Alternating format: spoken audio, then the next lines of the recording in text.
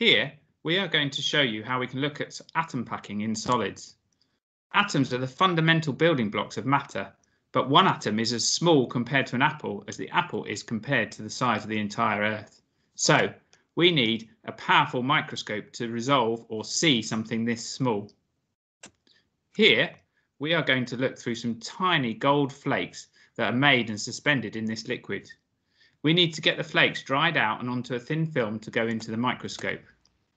So we put a drop of this mixture on a grid and leave the flakes to stick to the thin film lying across the grid. We then load and secure the grid into the microscope holder. The microscope is so powerful that we only have room to fit a 3mm sample disc inside.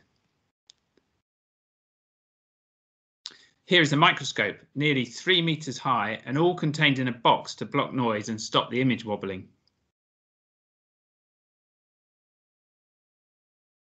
The sample goes into the middle of the imaging lenses in a vacuum, so electrons that are generated at the top of the column can be focused and pass through the sample to create a projected image of the sample's internal structure, just like taking an X-ray of your hand.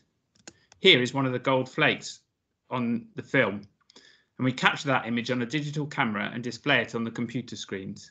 Zabida is just aligning the electron beam to get a good image. She can then zoom inside the flake to see clear order. In fact, when we zoom in a bit further, I hope you can see the white dots or atoms arranged in hexagonal arrays. As you would predict, if you pack hard spherical atoms together as closely as possible.